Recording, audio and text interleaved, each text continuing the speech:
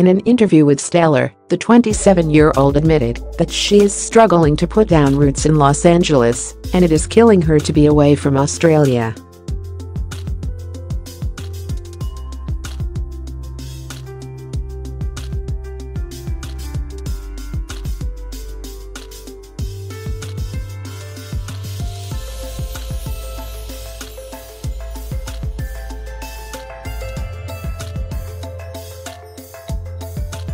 It's where I am currently residing.